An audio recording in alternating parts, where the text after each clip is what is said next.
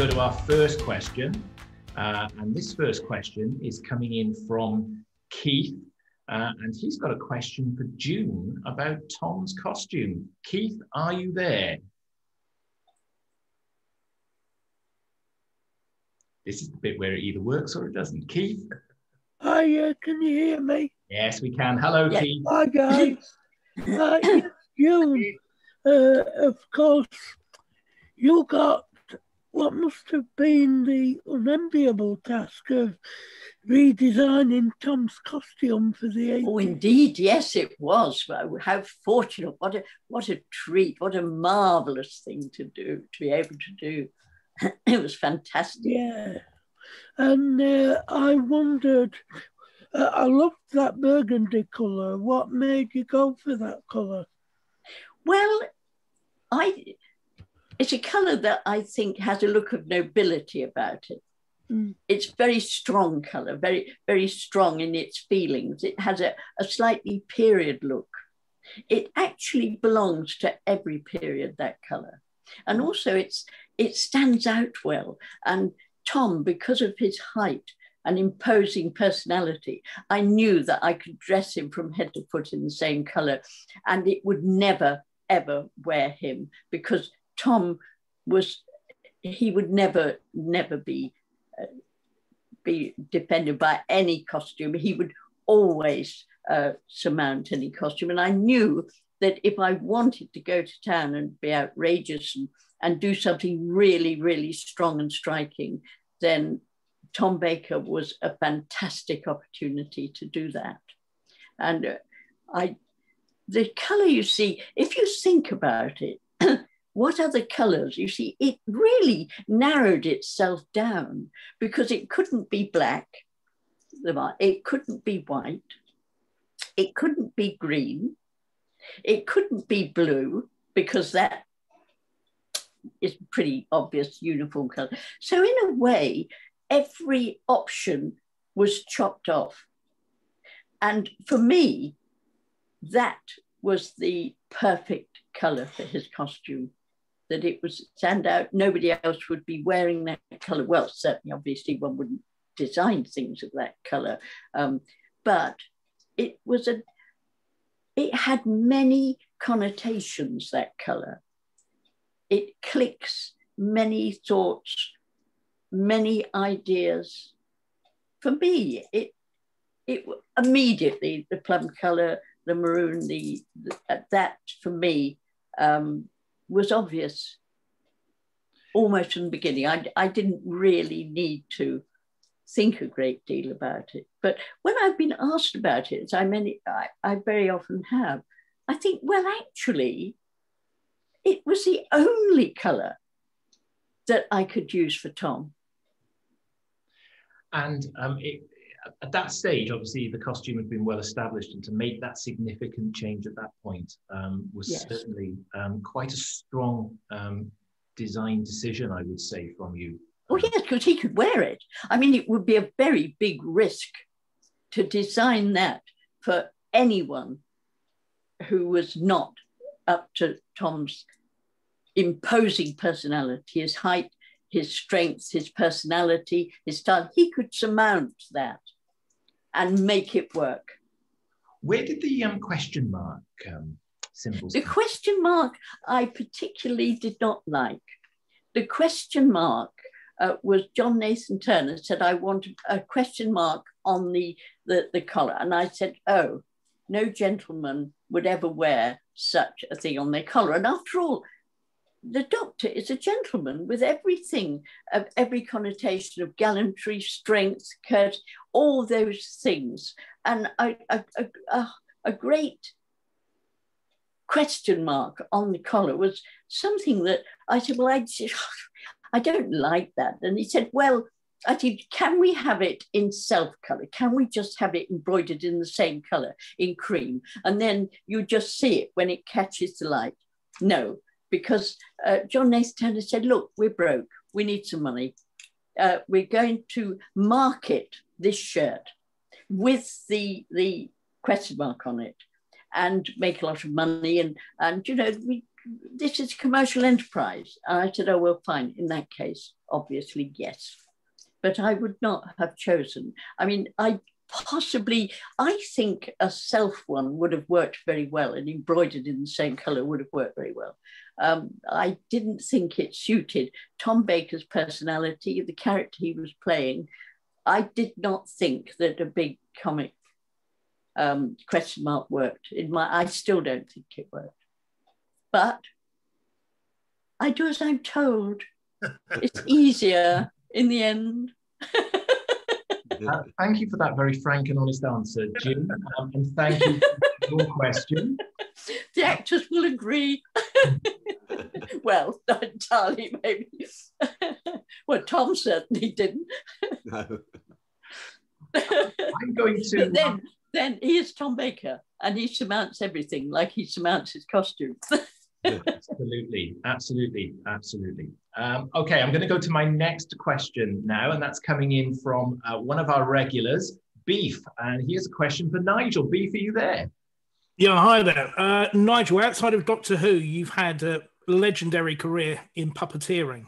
Yeah. I'd be interested to know what it was like working on set on Labyrinth with some of the greats, especially Jim Henson, who was directing, and David Bowie as well in the cast.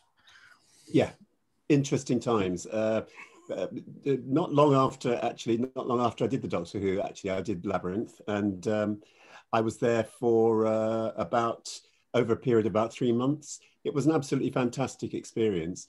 The sets that were built at Elstree Studios were absolutely extraordinary.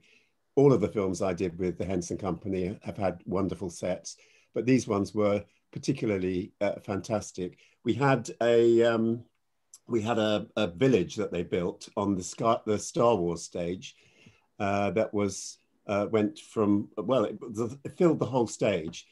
And to get an idea of how big it was, when we had the wrap party on it, they had a band playing at either end of the village, and you couldn't hear one band when you were in the other end of the village. So it was huge. And all of the sets, of course, were built in perspective to give you the feeling of the small people who were running around as well. It was just a great experience for me. The main thing I did was the song where he throws the baby in the air, Dance the Magic Dance.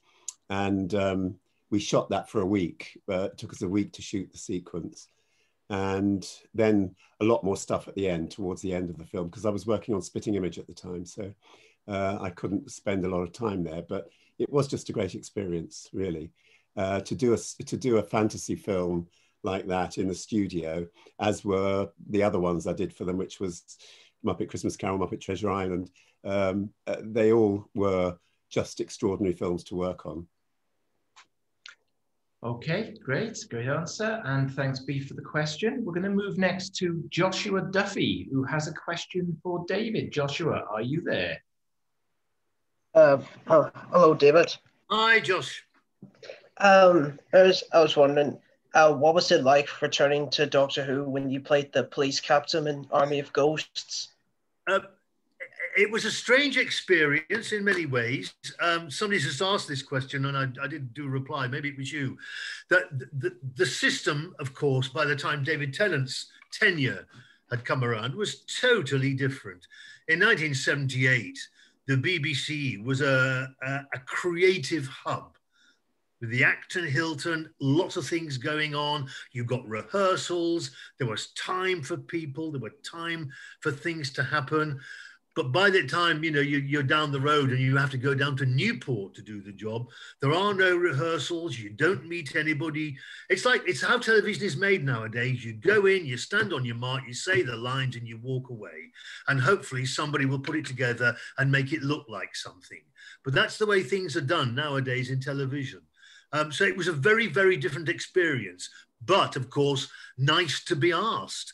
Sadly, I didn't get to meet David Tennant, though, because I filmed my little insert at the very last minute almost. I was there, I was taken down to Cardiff, put in a hotel, and then they say, we don't need you till the afternoon. So they'd send a car, you turn up at the studio in the afternoon, you go into makeup, you put the costume on, and then you sit for 5 hours until suddenly the film unit rush in with, you know, say, we've got 20 minutes to do this, quick. And suddenly it's all havoc and it's all chaos and you do the lines and then suddenly it's over. that's it.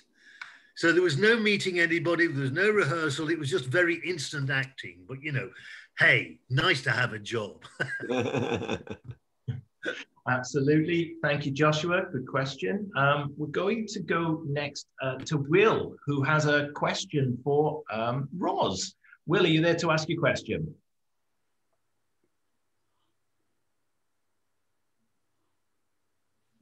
Will with us? Okay, I'm going to ask Will's question then on his behalf, Ros, to you. Will is asking, what are your memories of working with the legendary Sir David Jason on Only Fools and Horses? Ah, we switched programs. Yes, we're switching around here.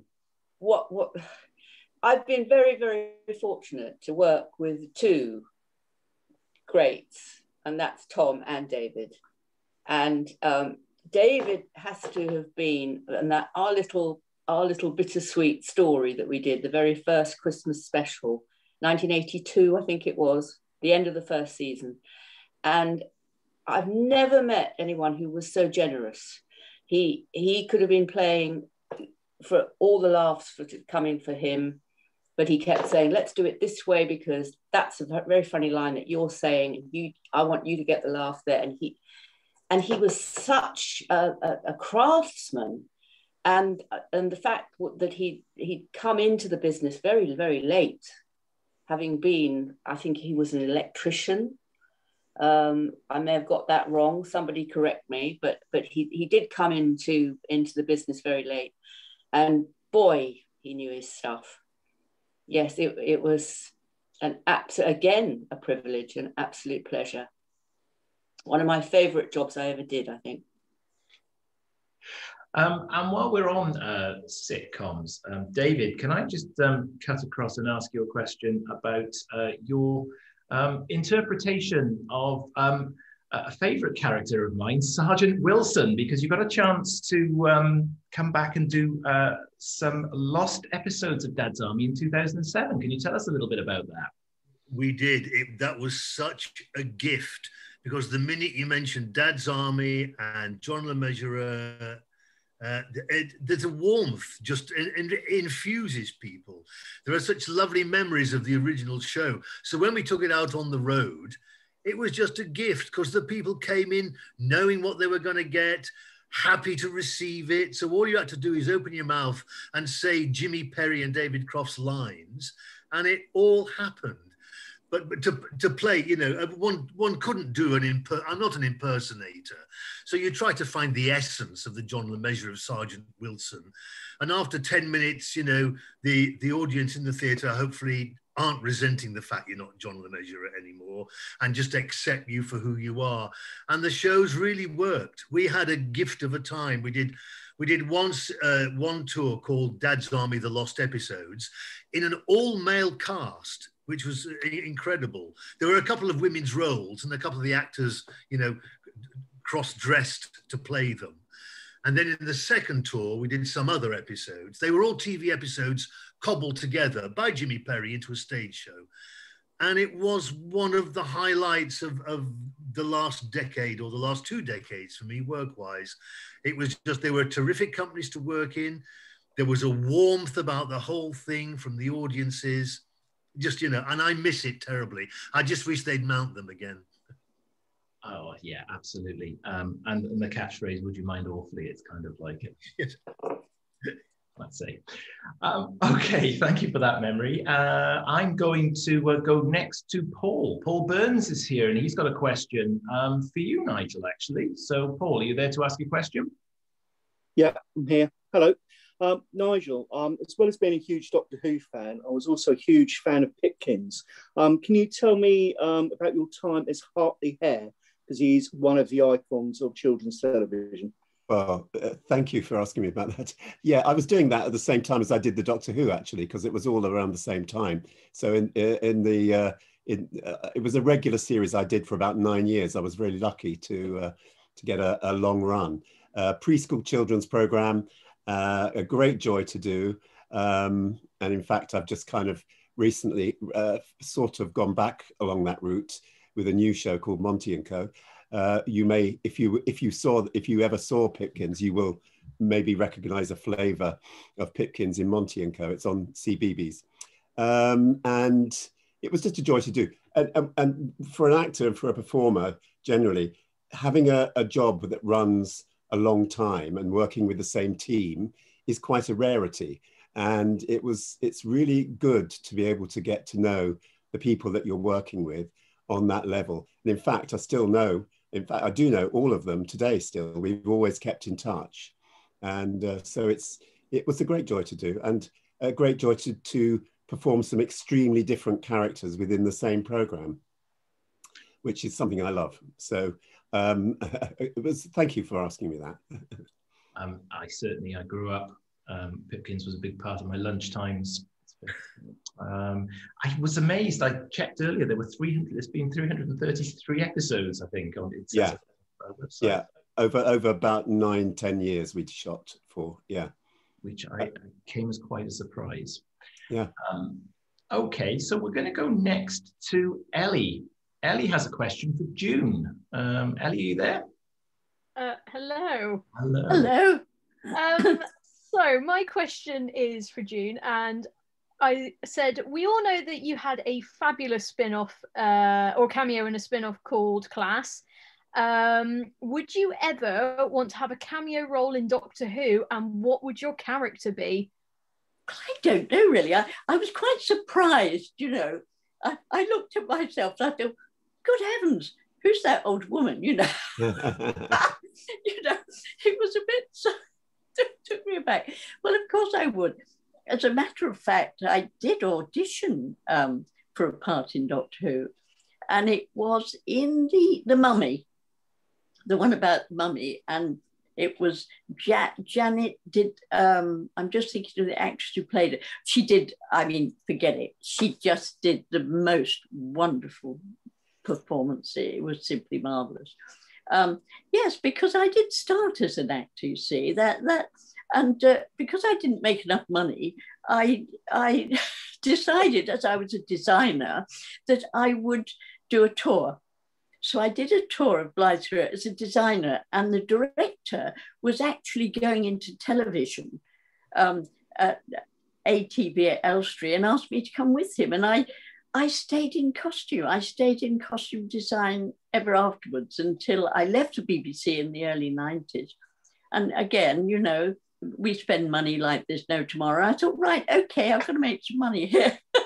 I got to go back to acting. So that is how and why. So I do both, really. Thanks, Ellie, for your question there. Ros, I'm going to come back to you. I'm hoping you've got Olive there. I'm hoping Olive's somewhere close, but probably not by the look of it. I guess so. I think there's a few Olive fans out here in the audience who may have met you already. Olive is Ross's little dog, and we can't not have a Zoom without Olive coming on screen. There she is. Look, say hello to Jason. You know, dogs can't see 2D. This is the problem. You could speak to her, but they can't see you if you're on a screen.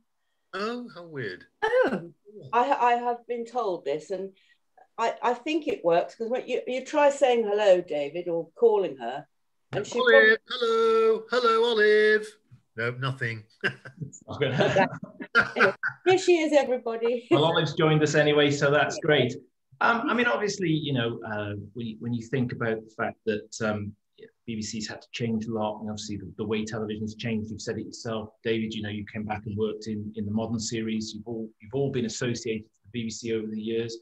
I mean, you know, it's positive. I think that we can say after all these years that the organisation's still there. It's played an integral part, but a lot of things in television have changed. Where do you see the sort of direction that the BBC should go in? Oh, are you asking me, sir? Yeah, I mean, anyone. I'll take Ros. I'll take your answer first off. No, somebody else answer that. Okay, David, would you like to comment on that one? I'm not sure. I mean, not having worked for the BBC in ages, only receiving the royalty checks nowadays. I don't really know. Although, having said that, there's a lot of good stuff on the television, and some of it seems to emanate via the BBC. I mean, I'm eager that after we finished our session here, I'm going straight into the lounge, getting a glass of wine, and watching the next series of Line of Duty. Oh, now, me too. Yes. There's yes. There's so much good stuff on television, but it's not shot in the old Doctor Who way, that's all. I mean, the way things happen now, as I said before, I don't think there's any rehearsal. They set the cameras up, they maybe do a wide shot and walk it all through, and then do individual cutaways. But there's no time, I think, for character development. You hope the script does that for you. But then if the script is well written, it will do it for you. All you got to do is say the lines, make sure they can be heard. That's a bugbear of mine. Yeah. And, so I don't know where the BBC is going. It's going independent, but that's been there since Margaret Thatcher's day. Jason, I've just thought of something to say. Go on, Ros. Okay. It might not be exactly the answer to what you were saying, but for a while, until they stopped it because of security issues, I and some other actors were privileged or whatever to do tours of Broadcasting House, which is the new building. So we started off just taking the staff round in hard hats and high-vis jackets and boots and things when they were still building it. And then eventually it was open to the public. And I don't know if any of you out there have seen W1A, which was that terrific comedy, and an awful lot of people were in it. But if you have seen it, that is exactly, it's so brilliantly written, because that is exactly what it's like behind the scenes, you know, with the meeting rooms, and they have to have a meeting about everything, and it's all terribly corporate. But very enjoyable doing those tours, because you learned a lot going behind the scenes. So that's just a little thought that I had.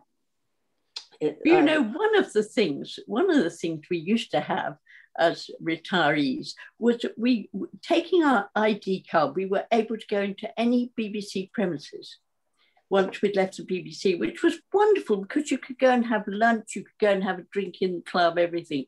And then they decided that it was a security risk, whether they thought we were half daft and they, you know, somebody might talk us into taking it. Well, maybe, I don't know. But it was a very great deprivation to me, very much so. I did miss it very much.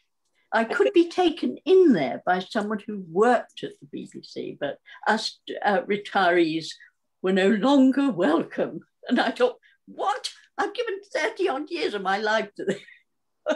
Oh, well. I think one of the reasons they stopped the public tours was because the newsroom is based at New Broadcasting House. Oh, yes, of course. On occasion, I think a couple of people posed as members of the public on a tour and then somehow slipped away and got into the newsroom, which of course... Oh, a little girl did, didn't she? Climbed under the desk. There was all sorts of hoo-ha. Yes, I remember. Yes, of course, it makes sense, really. It just, I did miss it. I know. But times change, and we have to change with them. They do indeed.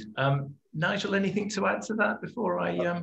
As I'm currently producing a programme that the BBC are buying, I'm not going to comment. How very wise. Okay, we definitely don't want any comments there. Everything is wonderful. The BBC is wonderful. It's wonderful. Absolutely. I love it. Absolutely. Amazing. I'm in exile ever since I left the BBC. Nigel, is it fully cast yet? I'll talk to you, David. We're acting as auditions. Okay, I'm going to bring us to a close. Key to Time is a season that it was a start of a slightly different direction for Doctor Who at that point. We had our new producer, Graham Williams. You know, it's great for us when we watch it. I've just wanted one last look back from each of you. Was there anything in particular that stands out for each of you on your time on Doctor Who, and I'm going to start with June. Is there any one particular thing, June, that stands out? Well, I mean, obviously, of course, the huge privilege of designing Tom Baker's costume and his belief in me and his feeling that I would show him to advance, which I have always wanted actors to look their best. And if I could say there was anything I wanted, it was for actors to look their very best within the character they're playing and for their costume to help them to reach their role. Thank you, June. David? I miss the BBC in its old form. People are commenting now at the moment about its heyday was the 60s and the 70s, when it was a creative centre, when the Acton Hilton had, June, you might remember me, 6 or 7 floors of rehearsal rooms with 4 rehearsal rooms on each floor. So there were 24 or whatever that is, 28 productions potentially operating at any one time over the whole spectrum of from Morecambe and Wise, Dick Emery to Doctor Who to drama. And it was just thrilling to be part, because this energy was infective. You know, it was just a great time to be working at the BBC. Oh, indeed it was. Ros, final word from you?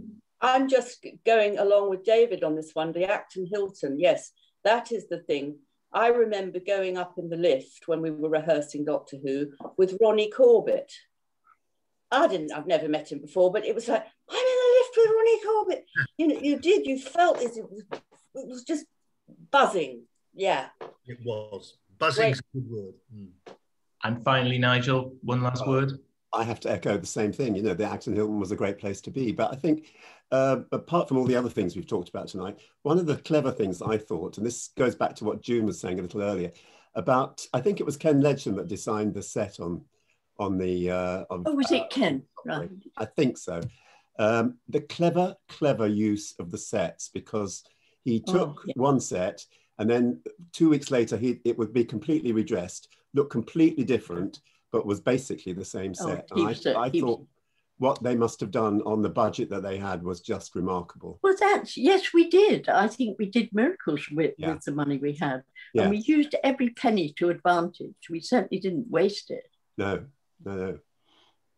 And one abiding memory I have of the Hilton, of the Acton Hilton, was John Gielgud laying the table for lunch while they were all queuing up to get the dinner at the counter when I was doing a Shakespeare. I mean, that was just amazing. And that is something about the Acton Hilton I do remember. I feel like there's a series in the making here somewhere. There's a script that's been unwritten here. The story of the Acton Hilton. Oh, yes. All the stories and all the intrigue and mystery behind the scenes of the BBC is waiting to be written there. I'm going to thank each of my guests, and I would actually like each and every one of you out there in our audience to show your appreciation to all of our panel this evening. I think, I'm sure you'll agree, have entertained us fabulously well over the last hour or so.